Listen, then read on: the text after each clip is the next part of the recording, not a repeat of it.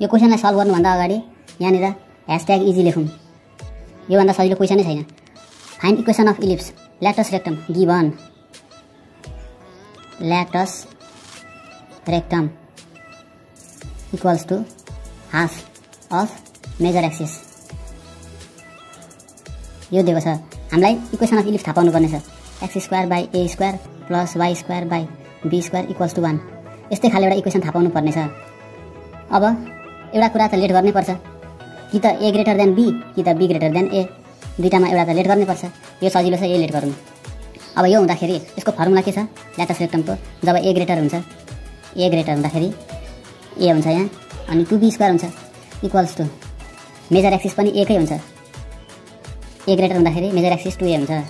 यो र यो उडाइदिउँ, और 2b² = a²। यो हामीलाई चाहिन्छ, एकदम इम्पोर्टेन्ट छ। यो पछि पनि चाहिन्छ, अलिक पछि सल्भ गर्ने बेलामा। अर्को अल्सो फोकस इक्वल्स टु, हामीलाई फोकसको फर्मुला त के थाहा थियो भन्दाखेरि ±AE, 0 यो फर्मुला थाहा थियो। तर यहाँ के छ? टेकिङ पोजिटिभ ओन्ली, यहाँनिर पोजिटिभ भ्यालु मात्रै लिएको छ। त्यही भएर फोकस कति छ? Focus equals to 3, 0। सो यो प्लस माइनस हटाइदिउँ, पोजिटिभ मात्रै लिँदाखेरि कति हुने भयो हाम्रो? AE = 3, AE 3 आउने भयो। और यसलाई अझै एरेन्ज गर्दाखेरि E = 3/a। और इसेन्ट्रिसिटीको फर्मुला युज गरौँ। अब under root, job a greater छ तब 1 - a² हुन्छ। यहाँनिर a ग्रेटर हुँदाखेरि यहाँ a² हुन्छ = 3/a। त्यसपछि स्क्वायरिङ बोथ साइड्स, त्यसो गर्दाखेरि यहाँनिर यो रुट हट्छ, स्क्वायर र रुट काटिन्छ। त्यसपछि यहाँ LCM a² - b² = 3 × 3 = 9/a², a² cancel, और a² - b² = 9। अब यहाँबाट अलिकति हेल्प लिनुपर्छ।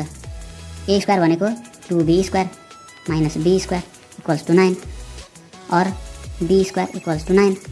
देयरफोर b = ±3 हो, तर हामीलाई यो चाहिँदैन, यो मात्रै चाहिन्छ। b² = 9। यो मेन इम्पोर्टेन्ट कुरा। त्यसो भए a² चाहिँ कति रहेछ त?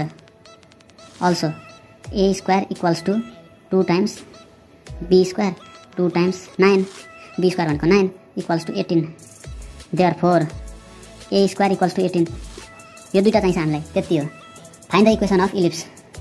Finally we found the equation of ellipse. x² / a² + y² / b² = 1, और x² / a² भनेको 18 + y² / b² = 9,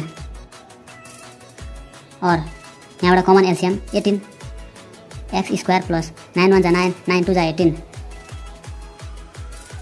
+ 1। यसलाई उता पठाइदिउँ। Therefore x² + 2y² = 18।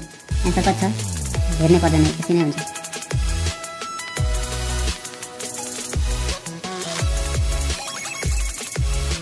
By by, thank you.